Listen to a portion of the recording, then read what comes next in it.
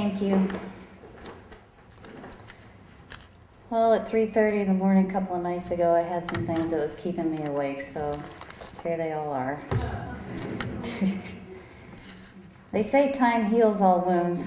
Although I feel this is true, I also feel that the quality of healing depends on what you do with that time.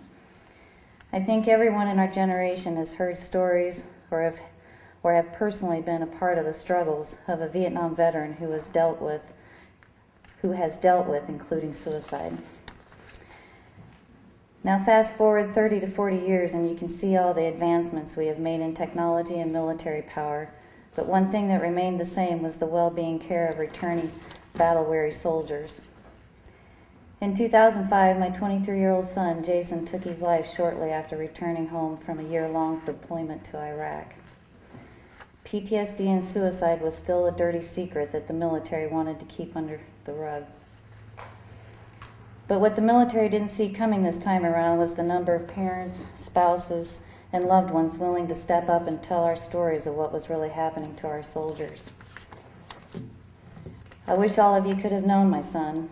He was handsome, of course, funny, loving, and a caring soul.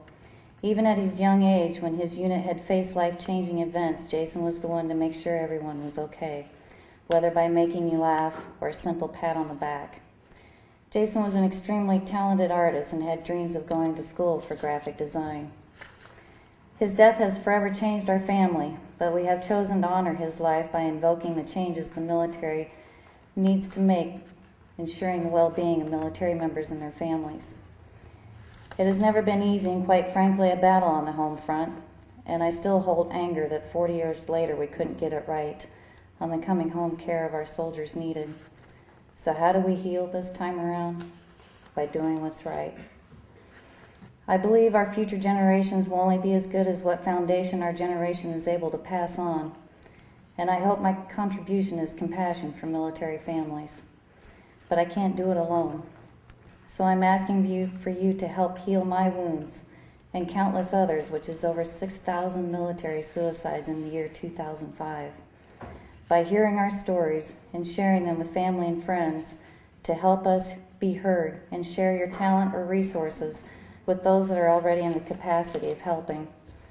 So with that, I thank you for being here to hear my story, and I would like to introduce you to another military mother who I had the privilege of meeting once before during a silent march in Washington, D.C.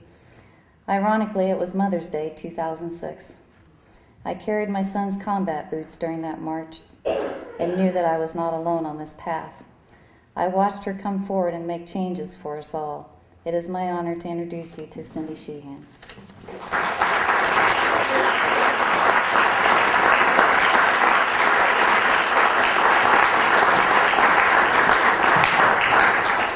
Thank you so much.